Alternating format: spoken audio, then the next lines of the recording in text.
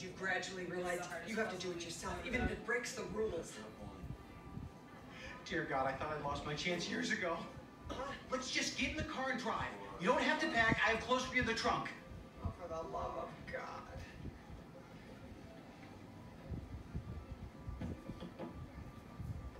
Thank the Lord you're getting rid of that thing. Oh, surely I had to. I just couldn't stand it any longer. Oh, believe me, I know. Ever since that thing went up, I swear we've had so many more black people in here. What? That is not our clientele. We just don't have the personnel to follow them around. Thank you, Lois.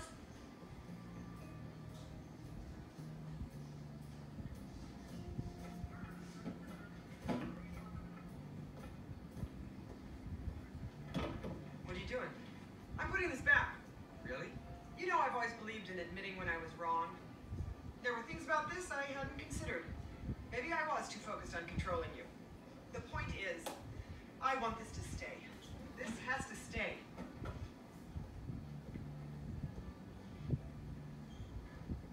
Wow. Now all I want to do is take it down. I mean, look at this thing. It's horribly offensive. What year are we living in? His name is Slappy, for God's sakes. If I take it down now, she'll think I'm only doing it to be contrary. Am I only doing it to be contrary? No, I really am offended by this. These are my true feelings, which I wasn't able to have before because I was only being contrary. Unless it's the opposite of that. Okay, I am definitely taking this down while I'm walking away and leaving it here while I pretend to do nothing and figure out what to do.